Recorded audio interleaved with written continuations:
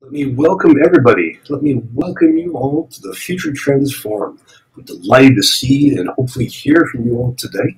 My name is Brian Alexander. I'm the forum's creator. I'm the host, moderator, and cat herder for the next hour. And today we'll be exploring the future of education and technology with a terrific guest.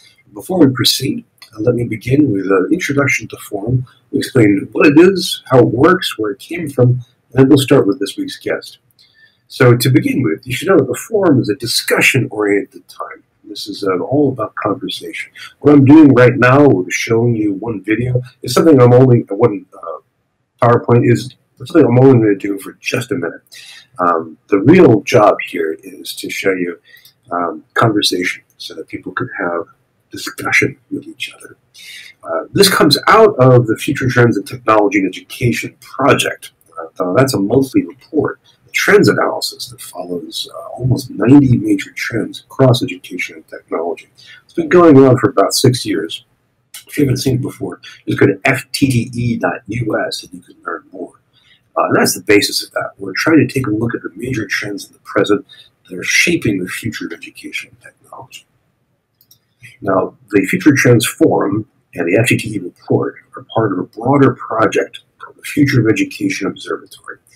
Now, this is a multimedia, continuous, ongoing, discussion-based exploration of where education could be going. So it includes the FTTE report, it includes this forum right now, as well as a blog, as well as a book club and a bookstore, and some more things coming up soon. So if you haven't seen that, just go to futureeducation.us and you can learn more. Now, we can only do this work with the support of some generous people and entities. We want to thank them right now before proceeding. So first of all, I'd like to thank NYSERNet from New York State. That's a nonprofit that helps that state's colleges, universities, along with museums, clinics, and libraries get onto broadband internet and do great things together. They do fantastic work, and we're really grateful to NYSERNet for their support. We're also grateful to Shindig, because you can tell Shindig makes available this very technology we're using. So let me just take a minute to show you how this works if you're new to it or if you haven't been here for a while. So first of all, where I am, and where this slide is here just for a minute, this is called the stage. And it's called that because you can see and hear everything that comes up here. Now right below me right now is a string of people. If you look around, you can see some silhouettes, like Eileen Franks. You can see some video feeds like Doyle Frisley. And each one of those represents either one person or one sign-in from somewhere in the world. Now, if you see somebody else, some other silhouette or person that you'd like to have a chat with, you can simply double-click on them. And if they want to talk to you, their icon will move right next to yours. They'll click together like Legos. You'll have your own private audio-visual bubble, which is pretty neat. But if you'd like to talk to everybody here, if you'd like to join the general conversation, let me show you a few different ways. Look at the bottom of the screen. You'll see a white strip running along it. That has a few different buttons. Let me show you how these work. On the far left edge, you'll see a button that has a number. Right now, I think it's 35, and it has a few human head silhouettes and a little box next to it. If you click that, up will pop two different boxes. The one on the left will be a kind of film strip view of all the participants. So you can just mouse over and learn a little bit more about each one. Rick Crane is the ACIO, Enterprise Information Systems at the University of North Georgia, for example. That's pretty handy. On the right, you'll see a little chat box. And that's simply a classic chat box where you can text chat to about, let's see, 20 or 18 or so people who have logged in around the same time as you. And we find this is a great way for people to have informal conversation. Sometimes if people mention a website or an article or a book, someone will paste in a reference or a URL for it. Other times people will surface ideas, questions, comments they have. And it's a good way to start surfacing some questions for the guest as well as for myself. So that chat box is one way to do it. Now, if you look back at that white strip, you'll see next to the chat box button, there's a question mark, a circle around it. If you click that, up will pop a little box and you can type in a question or a comment. And when the time is right, I'll flash that on the screen for everyone to see. Then I'll read it out loud so everyone can hear it. And that's a pretty good tool if you're in a hurry or if your microphone and camera don't work, or if you're in a space where you can't be having a conversation out loud. Now, if all those things are actually true, if you do have good headphones and a good microphone, good camera, and you can talk out loud, then go back to that white strip and press my favorite button, raised hand button. That tells us that you want to join us up here on stage. And it's really easy. Just by clicking that, you get into a list, and when time is ready, I hit upload, and up you come, and you join us on stage. In fact, we can have up to 4 people here on the stage at one time. So me, the guest, and 2 of you. And we consider that kind of pop-up panel, and we can have that conversation going. So through that video, through the text box, through the chat box, those are 3 different ways that you can get your thoughts across and into the whole mix of conversation. Please take advantage of those and use whichever one is comfortable.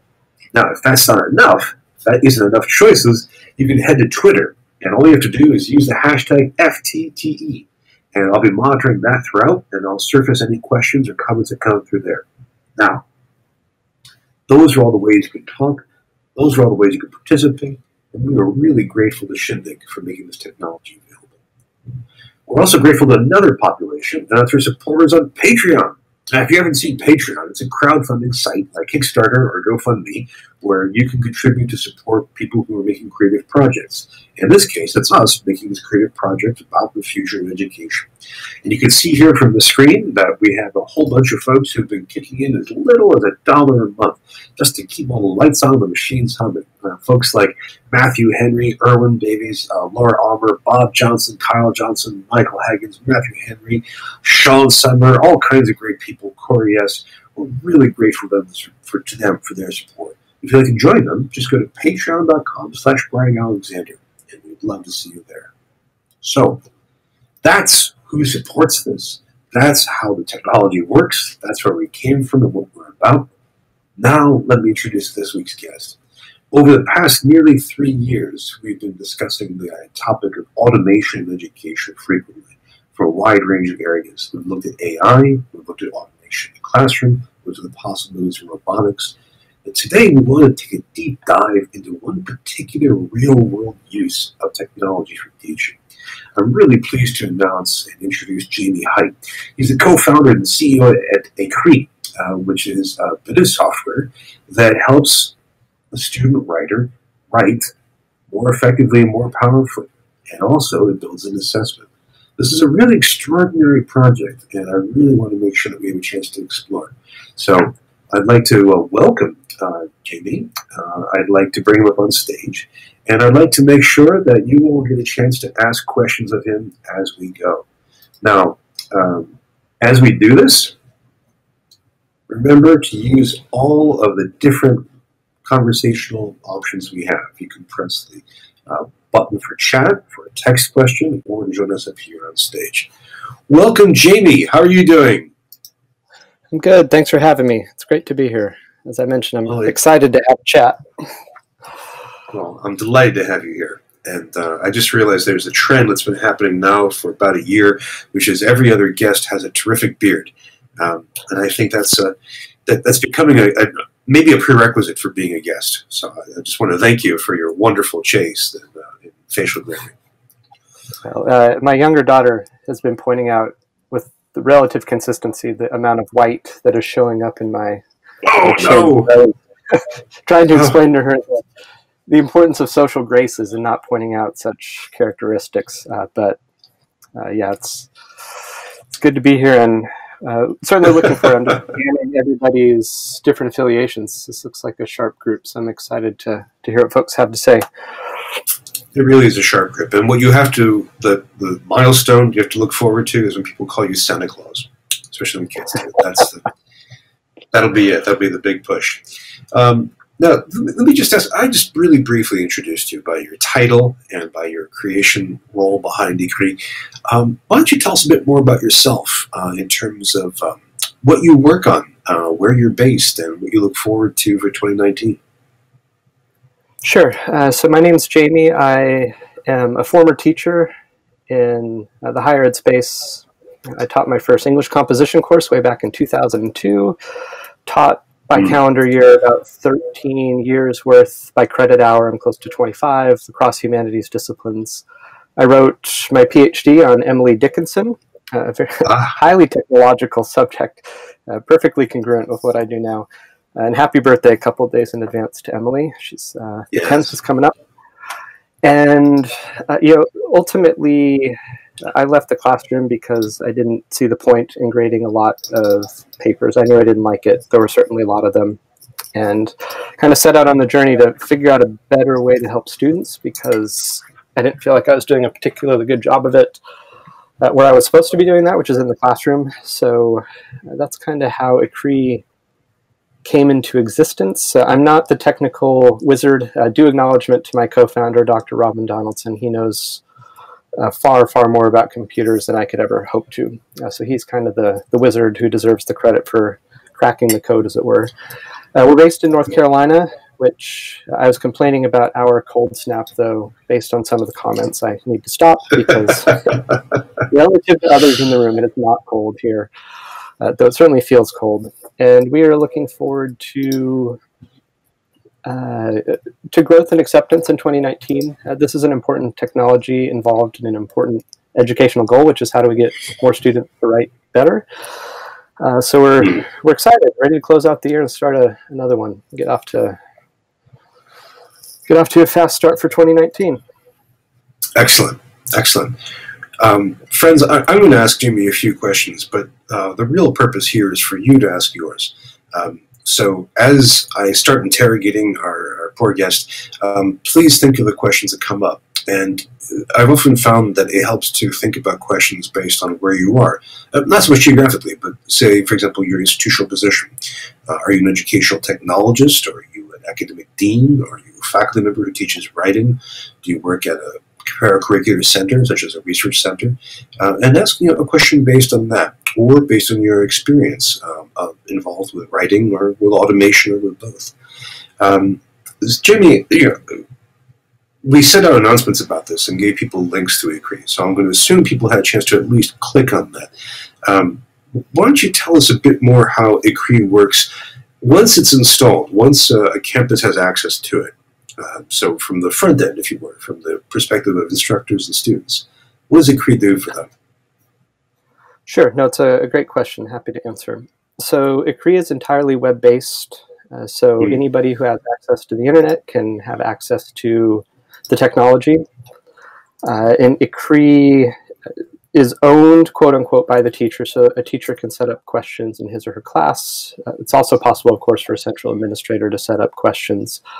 And the whole purpose of the technology, regardless of kind of the teacher or the admin or the discipline, is to get students formative writing practice. I always like to emphasize this was conceptualized, designed, and developed as a formative resource. Simply put, students need to write more. There's a very specific reason I never assigned my students any more writing than I absolutely had to. It's because of the obligation to grade the papers that went with that, and I can do math. I know I don't have a whole lot of extra time, so unlimited drafts is just not feasible. I don't scale. Unfortunately, expertise in terms of teachers does not scale. Students need something scalable because they need to spend a lot more time doing it. So that was kind of the pedagogical approach here, is just get them to write. And then more specifically what the technology does, and I believe we'll have a video of people want to see a snippet of this actually working, is just giving students real-time feedback on the basic elements of good academic writing.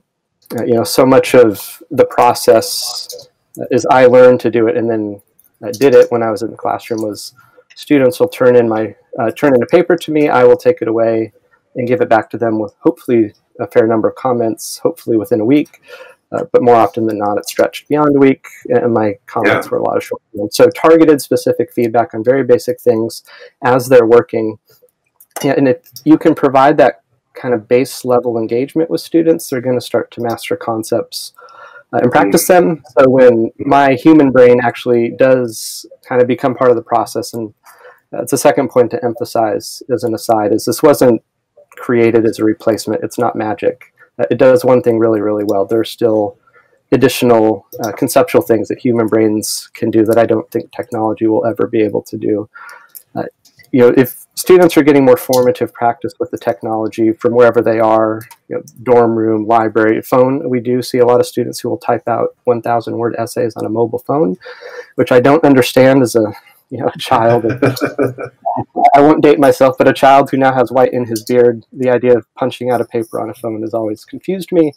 But they can get that access to feedback in real time, so that when I, the teacher, actually engage with them, I can be much more targeted in terms of helping students along. And as a consequence of that practice, they will have gotten what I'm going to be working with is almost always going to be of a better quality than if students hadn't had that kind of initial formative engagement.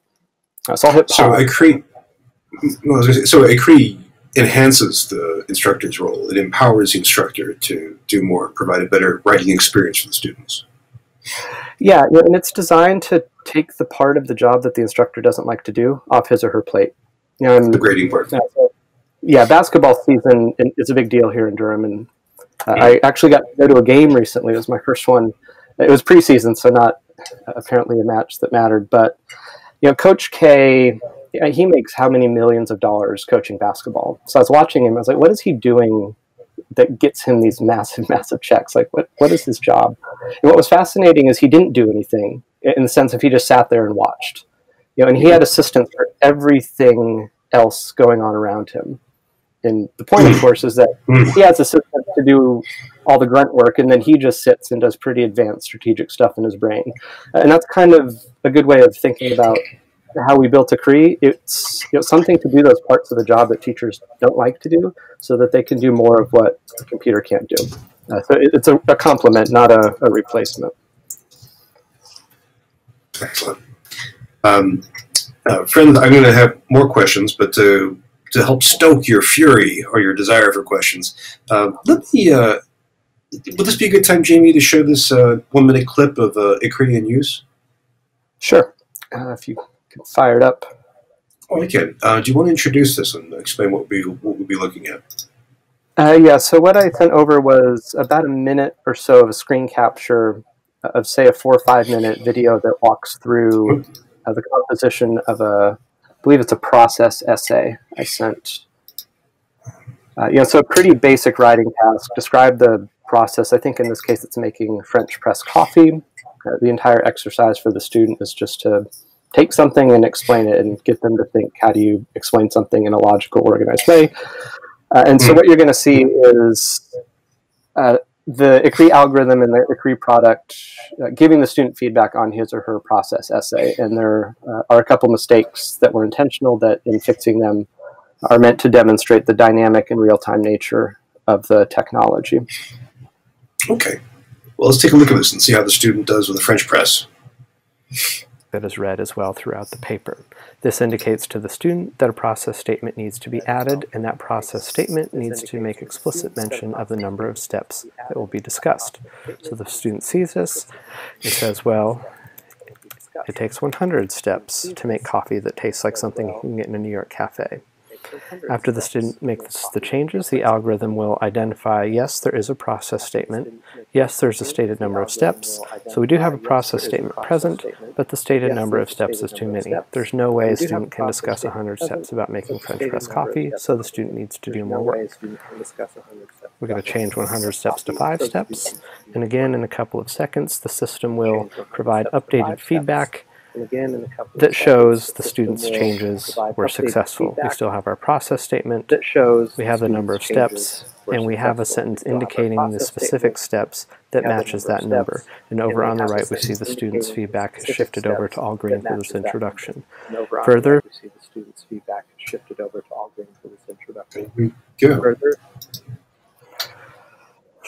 So that was an example of a student trying to write through ecree and succeeding and getting live feedback. I got to ask, how does this work? That's a pretty impressive bit of coding.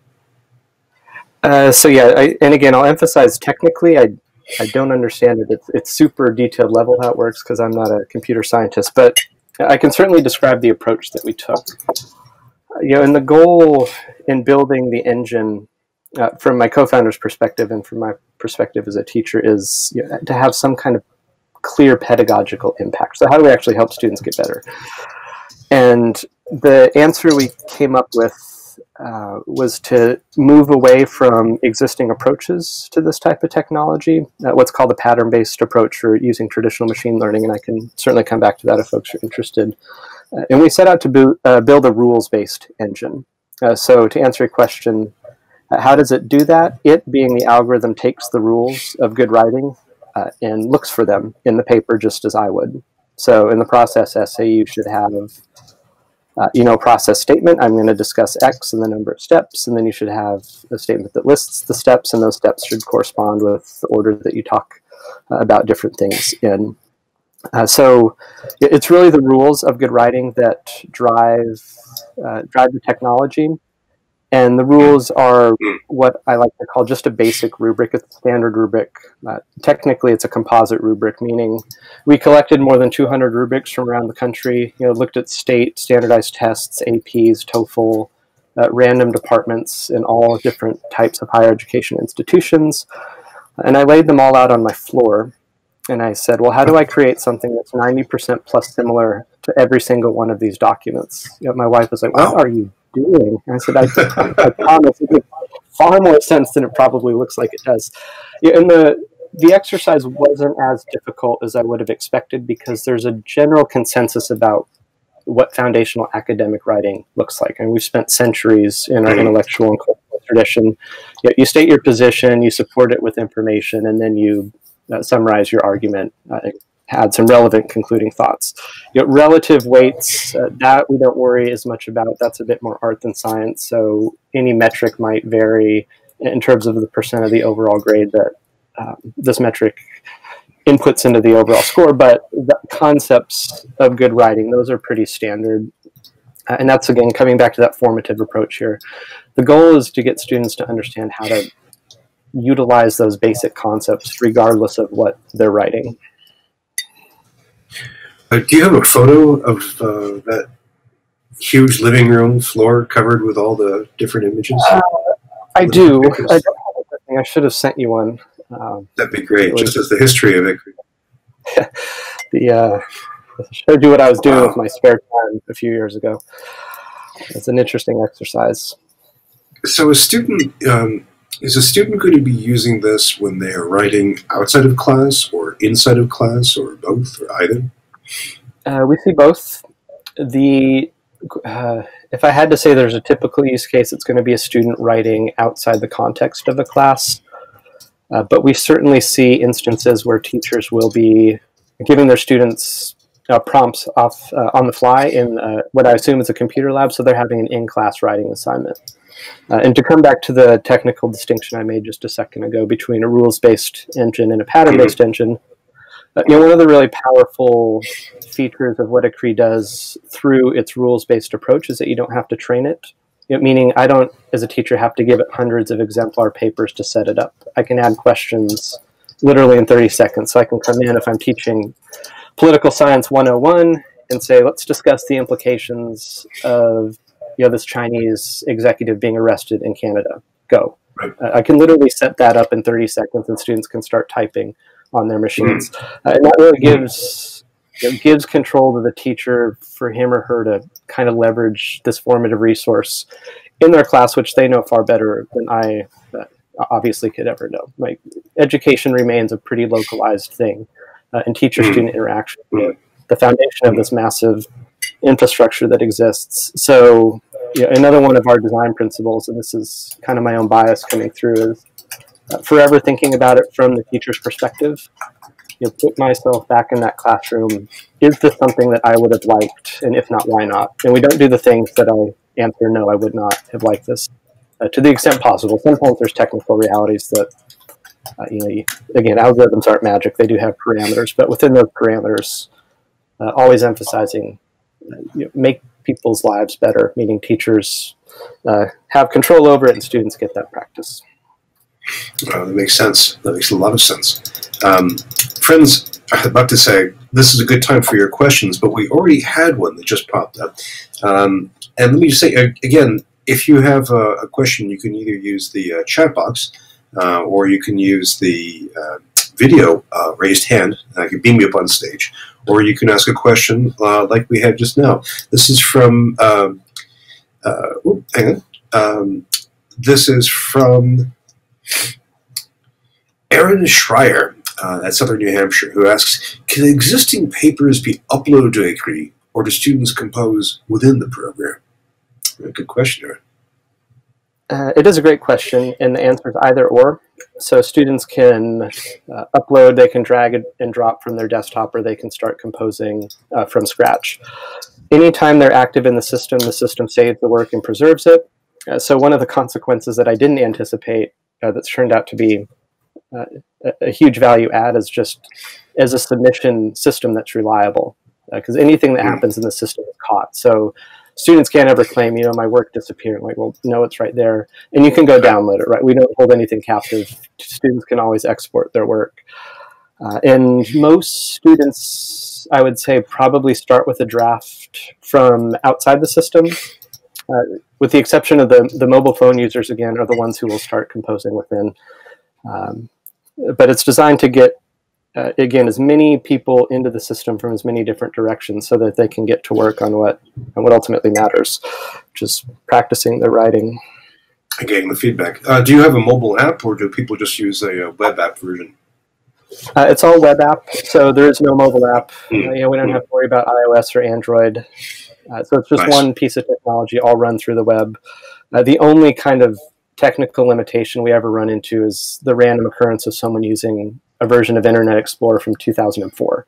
So it does assume a somewhat contemporary browser, and we're constantly updating the front end to cast as wide a net on different devices and browsers as we can. We can't catch them all, but we do catch most of them.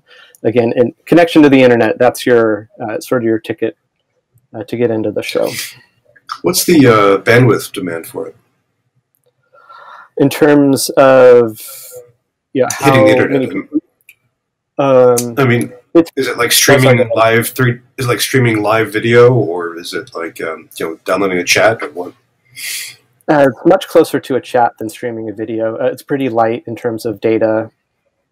It's a largely text-driven application, so students aren't going to be chewing through their data policies. We do offer the ability for teachers to record videos and embed those as kind of make feedback feel more familiar. Some people do some really interesting work as an aside, but those aren't obligatory. So if I had a thesis statement video explaining to my students, this is how you do it, that's not the default. The default is always a textual piece of feedback so that the data load is as light as it can possibly be by default. Nice. That's really good, especially. Oh, another question I wanted to ask. Is this aimed at post-secondary, K through 12, graduate school, all of the above? It's a great question, and it's one we are still actively researching. So I'll explain that. It was designed for higher education, and that's because that's the world I came out of, in the very acute pain I knew. What became pretty clear pretty quickly is that high school students could benefit just as much. And statistically, high school students actually benefit slightly more on average than college students. So there is kind of an upper limit beyond which the signal weakens in terms of impact. If you're writing a 20-page senior thesis on Kant, you're probably not going to get as much out of it as an English comp student writing about Romeo and Juliet. There's still kind of super spell check benefits, but presumably at that point you don't need it. And likewise, we're actively probing how early the technology can be effective. So we're seeing good data in middle school, and we're pushing into 4th and 5th grade, because that's when 4th and 5th graders start writing long-form essays for standardized tests. My assumption is that that'll probably be too early, not because of the technology, but just the intellectual aptitude of a 4th grader to be able to read something, process it, and apply it. That's a skill that a 4th grade brain may not be able to complete with consistency. But we're looking at answering that question. So anytime you're writing a long-form essay, it's going to be relevant. And we also, I should say, I forgot to mention this in the overview, we have different rhetorical modes. So it's not just your standard expository or argumentative essay. We have a single paragraph component, so just kind of lower level, one paragraph stuff to provide same type of engagement. Yeah. Nice. We have a whole bunch of questions that came in, so let me put some of these up for you. We have as an aside. No, I'm putting them up right now. This is from Charlie Doyle, a student. Hey, Charlie, who asks, can your system check for purely grammar mistakes? Yeah, we have spelling and grammar is a component of how we assess papers, so there is a spelling and grammar functionality built in. what I always tell people is that's not what we started out to build. So if that's your core focus, Grammarly is a much better product for you because it's a much more robust engine. We do have that functionality within our platform. That's something that's constantly improving and getting stronger. But if you're worried just about grammar, we're not the best resource. We're focused on that kind of second level of writing, teaching, organization, argumentation, use of evidence analysis. Okay. And that was Grammarly, which we've seen before. We have another question, and this is from Dan Lasoda, who asks, how does your system know what the assignment is about? Does an instructor have to know any symbolic language in setting up an assessment? Good question. It is a good question. Actually, I anticipated this one, so if you want, I'm just going to show you if that's okay. Hold on a second. I'm going to sign in and then do a screen share. Because I've learned I can't do two things at once when it comes to... hold on just a second. Sorry, my fat fingers, my cold fingers here in the... Very cold, yes. Frigid North Carolina winter. So let me... The share screen button, where are you? Brian, can you... Is it on my panel here? Let me see. I did it yesterday and I've forgotten. Okay. Tara, can you give me a hand here? I got it. Got it? All right. So everyone can... Okay. So we've got the screen. And we've got the sign-in. So here's the adding an assignment.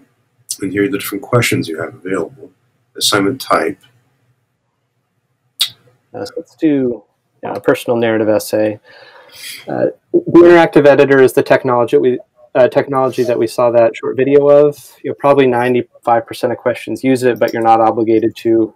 Meaning, if the teacher wants to just have feedback after submission, you are able to do that. But we're going to,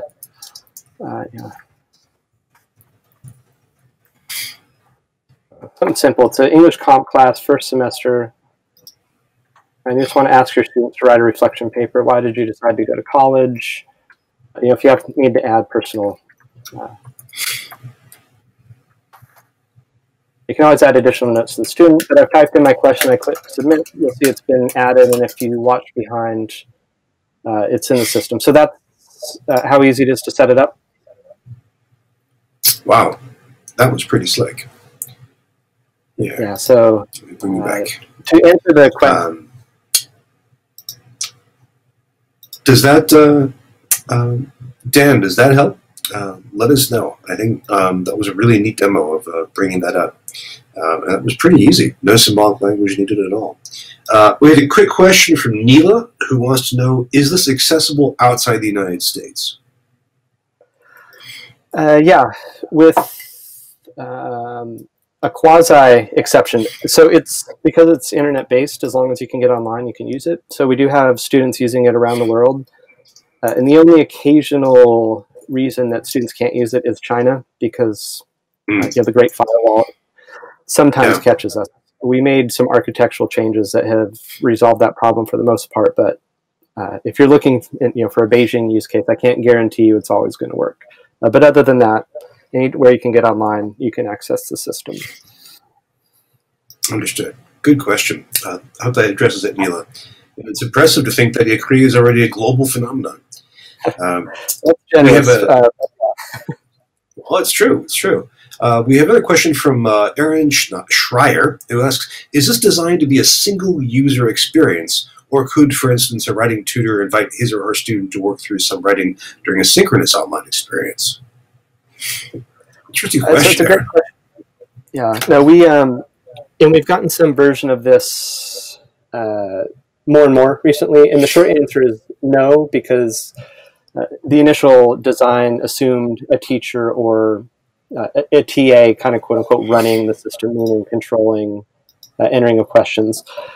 So what's going on in terms of writing centers now, the writing center tutors can still act as the teacher, but there's enough interest that we're designing a different user type who can kind of own the questions and work in a more collaborative way with students, something that's probably going to be closer to a peer-to-peer type interface rather than the the student-teacher distinction, but we'll get there. It's an active conversation right now, is how to expand the number of use cases within a typical educational environment where people can get together and work on what needs to be worked on. Would it be fair to say that the default setting is individual students working with the software? Yes, in conjunction with some type of educator or administrator setting up the question. Yeah. So students can't log in independently. We do assume that a teacher is going to have set things up. We did some experiments with a student-directed use of the technology, and as you might guess, the results were highly variable because the ability to add correct inputs was highly variable. Oh, I'd like to hear more about that. But first we have Cathriel Kazem. Cathriel, can you hear us? Hi. Can you hear me? Yes, perfectly. Yes, terrific. Well, thank you. I'm myself a recovering English professor, and there was nothing more in the world that I hated than quote grading papers. But I felt a little dismayed as I was watching this because I was very intrigued by the technology, which I thought looks very promising. But whenever somebody says this is designed to make the job of the teacher easier, or this is really about the teacher, I feel this sort of sadness that we're basically still looking at a very closed system in which students are learning to write things that have relatively little relevance in the outside world. They don't have any readers. It's sort of still about the teacher. And kind of curious about your thoughts. I've been seeing more and more. I was just at a Reimagine Education conference in San Francisco, and kept having the feeling that there was sort of 21st century technology, but kind of 20th century and sometimes even 19th century ideas about learning. So I was wondering if you've had any of these thoughts yourself, and if you see a way to address them. Sure. The short answer is I have them all the time, both in a professional and an intellectual capacity. I got my PhD in the UK, so in some ways I'm as old school as they come. Right? I like the idea of the one-on-one relationship and thinking expansively and letting the thesis emerge out of reading widely and deeply.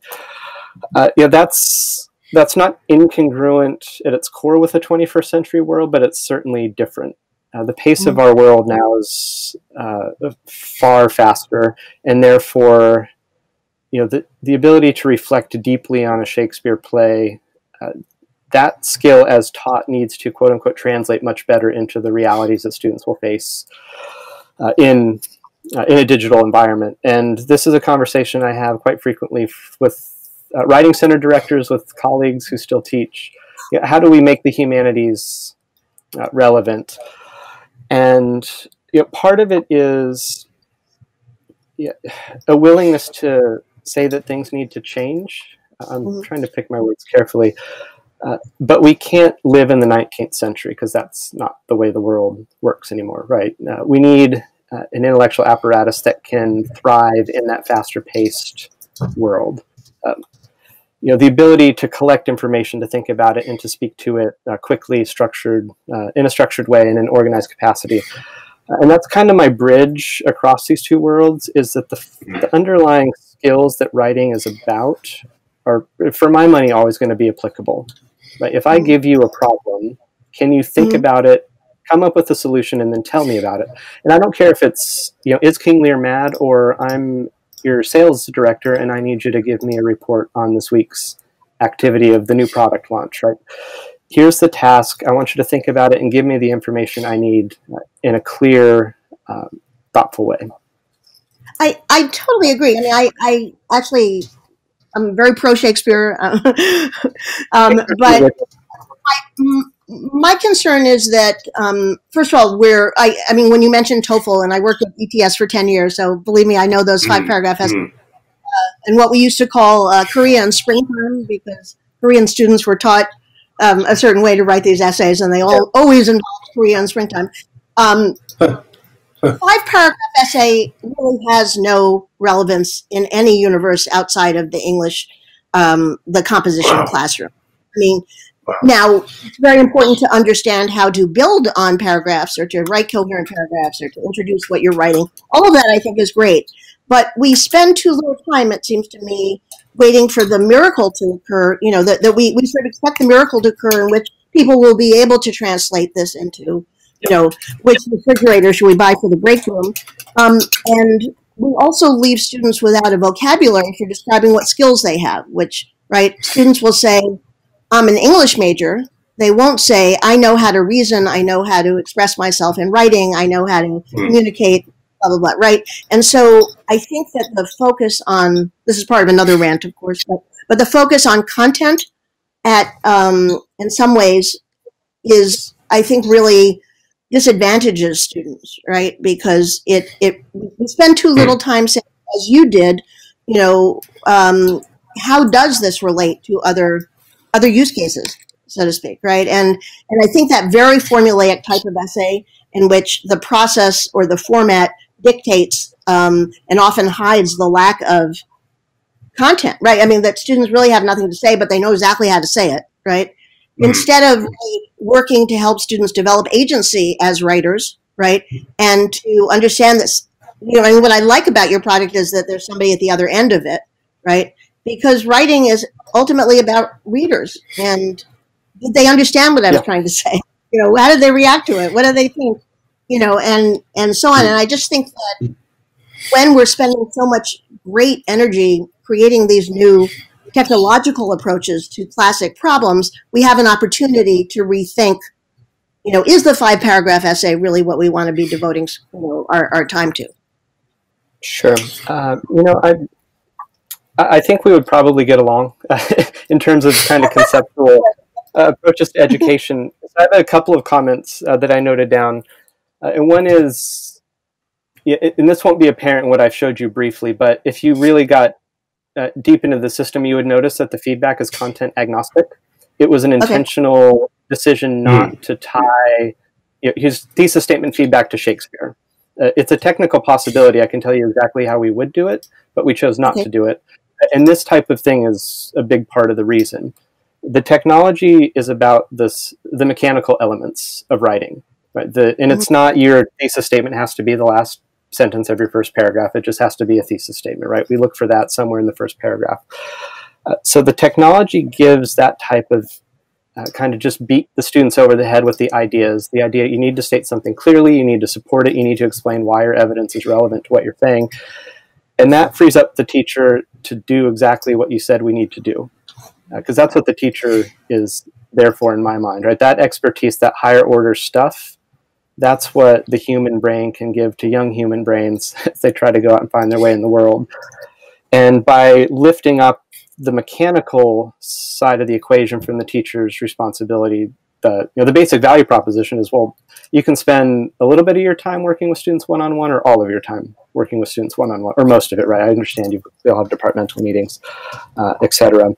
And just as a kind of side technical note, another thing that is part of the technology that you didn't see in our kind of quick demonstrations is that we provide teachers with some scaffolding around things like content, meaning that we break our scores down into what we call a mechanical score or a technical score and a content score. So we're not doing it for you, it being thinking about content, but we did give you that quick flag. This is more or less on topic. So you don't have to worry about a student writing a very well-structured paper that's BS, right? We can catch that. Well, the technology can catch that. And it will tell you, the teacher, that something here isn't quite right. They might be messing with you. Those are my notes. I'm sorry. Yeah, I didn't mean to monopolize this, but can the technology help the student? I mean, I've found that where students really have the most trouble is really understanding what it means to make an argument, right? It's not even expressing it so much as how do you take a stand on something that is really meaty enough to, be worth writing about. Can this technology help that in any way, or? Yes, and I say that because we've looked at a lot of data thinking about these types of broader questions. It's good that Brian's paper on Shakespeare got better beginning to end, right? But what happens if we look at Brian's writing skills over some longer term arc? I see. And the data is consistent across user level, across institution type, that over time, yes, students are getting better, meaning they're writing more focused, more thoughtful, quote unquote, better organized essays. So it seems highly likely that, yes, the technology does that. And I say that, again, based on data, both our own internal studies and external studies that have then been validated by data experts, third parties. So we're very data-driven creatures. We're researchers at our core. So we set some pretty high standards for ourselves in terms of what we're willing to say publicly. And all these claims that I'm making, I've got the data in my electronic pocket, so I'm not just making it up, I promise. You're welcome to see it if you have to add. I'd be curious. Well, thank you very much, Catherine, for an excellent question. We have a few more questions coming up, and thank you, Jamey, for engaging so thoughtfully with this. Quick question from Gloria Dougherty, who asks, are there any accessibility limitations? Not that I'm aware of. And I'll sort of explain my tongue-in-cheek response. So we do a regular accessibility audit every time we complete what we would consider a medium to major update to the system. We do another VPAT and then make relevant changes so that we can have we're WCAG 2.0 or AA compliant 2.0. So we take it seriously and we're constantly monitoring it. And if you're curious, our next scheduled review is during the upcoming holiday break. So it's always possible that a minor change has created an issue, but it would be a relatively short term before we would catch that and address that in our consistent ADA review. Great. Good question, and one that we really have to always ask whenever it comes to any technology. We have a question here from Michael Haggins, and let me bring him up. He's just down the road from you, relatively speaking, at Georgia Tech Center for 21st Century Universities. Michael, can you hear us okay? I can. Can you hear me? Great to see you again. Good to see you. Well, my question, Jamey, is about scalability. You mentioned in your introductory remarks your inability as an instructor to scale yourself. So I'd like you to comment on that general question and what you see from the development work that you've done and the applications. How do you feel scalability plays in your particular program and others that may be simultaneously arising? Yeah, no, it's a great question. And I have sort of a two-part answer. One is the conceptual answer and one is the technical answer. And I'll start with the technical answer because that one's easier. So there's no theoretical limit to how much we can process at any one time. If you organized 100,000 papers to come in at exactly the same time, our Amazon architecture would spin up extra servers, and you shouldn't notice any more than a very, very minor lag in terms of real-time processing. You might go from 0.3 seconds to 0.7 seconds or 1.2 seconds. But it's great. Amazon does all that. I don't know how that works, but and we tested this, and we run scripts where we'll have 25,000 people hitting a key a second for an hour just to see if we can break the system. And we have not broken it yet. So, the educational understanding of scalability, when I said I don't scale, meaning I'm bound by time, obviously, but I'm also bound by my human reality. Right? I get tired, I get bored, I have an extra drink, my team loses. And just as an aside, we've studied the impact of all these things anecdotally. And students, the optimal time if your teacher is drinking while grading is 2 drinks, because the third drink introduces enough variability that you might encounter a mean teacher. So at 2, they've relaxed. At 3, they might relax more. They might get upset. If your team loses, it's about a 4-point penalty. But the broad point here is we are all incredibly variable, even if we're experts.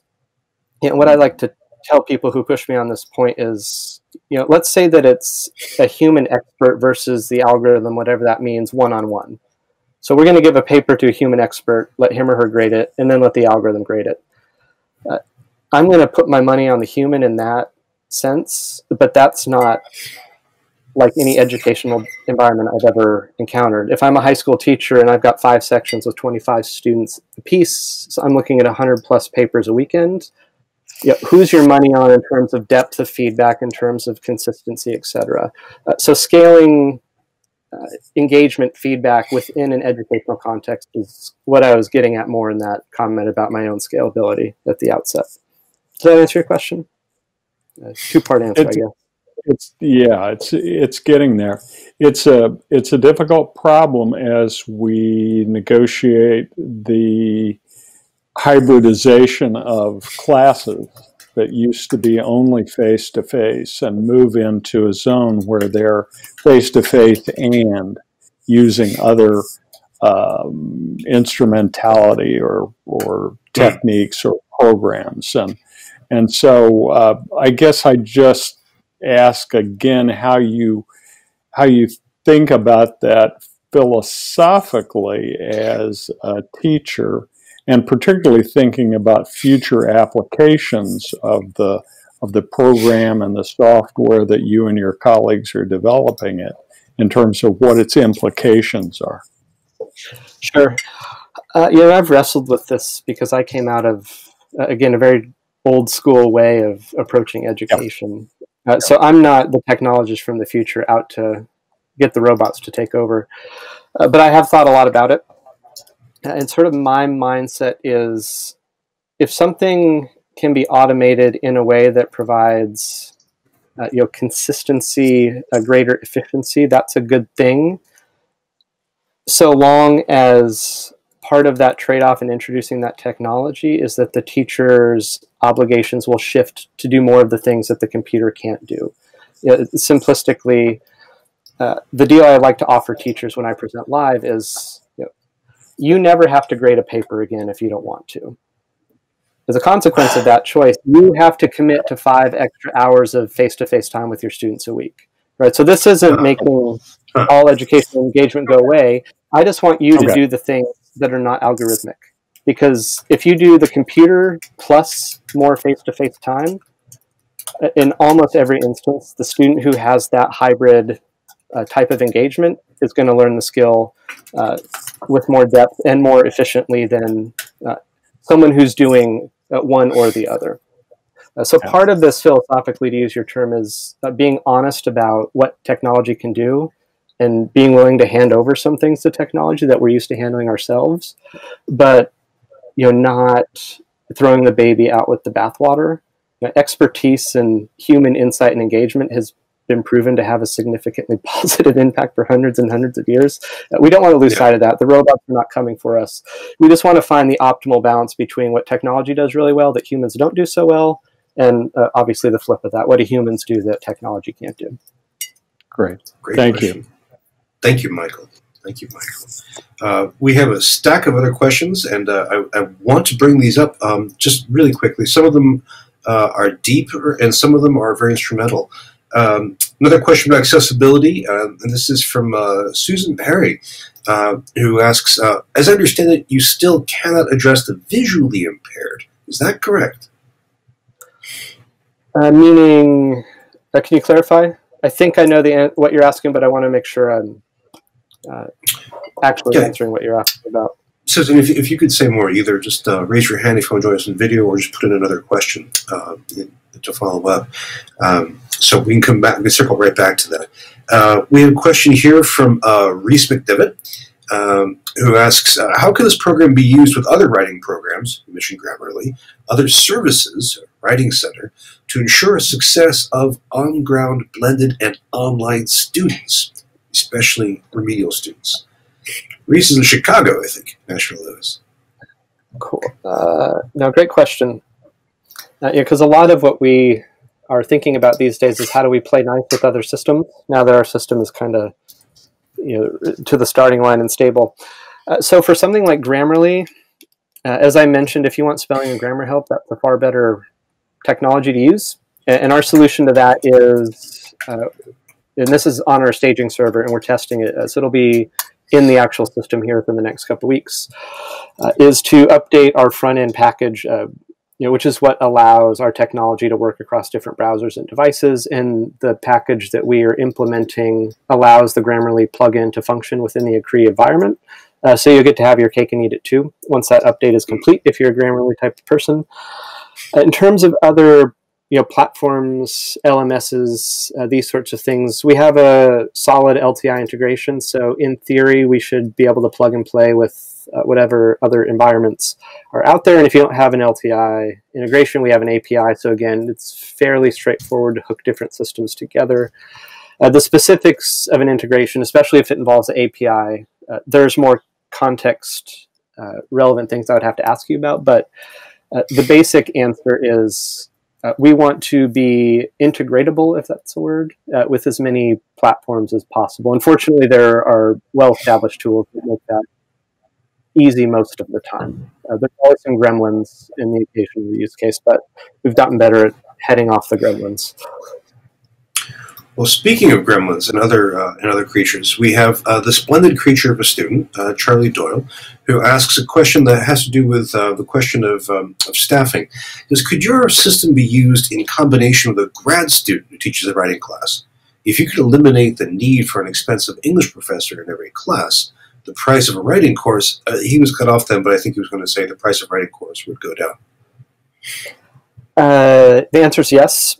And that's one of the clearly quantified values of using the technology in an introductory level course. And it's it's probably the most common approach to the technology is, situations where you've got sections upon sections of the same course taught by a wide swath of individuals. How do you ensure consistency across that? And at the institutional level, providing that formative engagement does create greater efficiencies in terms of how you deploy human labor. So the answer is yes. And then the kind of less detailed answer is we have TAs who use it all the time. That's a good because answer. They benefit the most, right? They generally have the most work to do with respect to grading, at least in higher ed. Charlie, that's a great question and a very, very powerful answer, Jamey. Again, I'm impressed at the range of institutions that you get to work with. We had another question that comes up from, let's see. Oh, this is actually a question that actually kind of helps wrap this up. This is from Dan Lasoda again. And Dan wants to know, it looks fairly easy to set this up, and now I'm wondering about demos. Any chance we could try it out with about 10 designers? This is Dan at University of Alabama, I think. Yeah, sure. The best two-part answer. One is we have a clearly defined pilot program, so if you're free to reach out. And then the second part is, if I do this correctly, I'll just type my email into the box. Feel free to reach out. I don't want to take up everybody's time answering these sort of straightforward questions, but feel free to reach out and we can walk through stuff like that offline. Well, this is actually a good bridge because we are at the last minute of the session. And this is a bridge to the question I always like to ask, which is, Jamey, how do we stay in touch with you? How do we keep up with ecree? Email's the best way. I think I included my Twitter handle in my login information, but I don't use Twitter all that often. I don't think I fully understand it, and that's my own shortcoming, a critique of the platform. I just don't know how to tweet well, whatever that might mean. So email is the best way to get in touch with me. You can probably get to me through LinkedIn, etc. And I spend too much time answering email probably, so I'm usually pretty good about getting back to folks. If you do reach out, please let me know where you got my email so I can connect it in my brain. But otherwise, yeah, that's Jamey at ecree, ecree.com. And of course, you can go to ecree.com to get case studies and more information about this. Jamey, let me thank you so much. This is a tremendous, tremendous project. Very, very exciting with all kinds of possibilities. And I'm just so glad that you've had the chance to talk with us about it. Oh, no, happy to be here. And thanks, everyone, for your questions. It's good to get the old brain fired up in the afternoon. Usually it goes the other way where I start to check out about this time of day. So I had a lot of fun. I appreciate it. Or you could suffer from your brain freezing in case things get too cold. It's balmy here compared to where others are. I've taken a high road on that one. Well, thank you again. Thank you. And friends, stick around for just one more minute because I need to show you what's happening for the next week. So first of all, next week on the 13th, we have Ryan Craig.